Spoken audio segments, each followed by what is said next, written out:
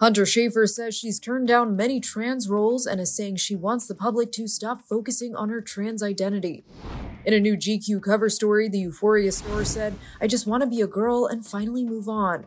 She added that she's even hesitant to say the word trans in interviews. "I don't want to be reduced to that, and I find it ultimately demeaning to me and what I want to do. Especially after high school, I was sick of talking about it. I worked so hard to get to where I am, past these really hard points in my transition, and now I just want to be a girl and finally move on." Schafer also discussed turning down roles, saying, "I've gotten offered tons of trans roles, and I just don't want to do it. I don't want to talk about it." In high school, Schafer was highly publicized for being the youngest plaintiff in a lawsuit challenging North Carolina's House Bill 2, which banned trans people from using public bathrooms that didn't match the gender on their birth certificate. "It felt like I had to make my art a response to everything that was happening in North Carolina, when that's not really what I wanted to be making art about necessarily. I think I felt like, oh, I'm trans, I should be making art about this." The shift away from that focus has been very intentional for Schafer. It has not just happened naturally by any means. If I let it happen, it would still be giving transsexual actress before every article ever. Elsewhere, Schafer also opened up about her grief following the death of fellow Euphoria actor Angus Cloud,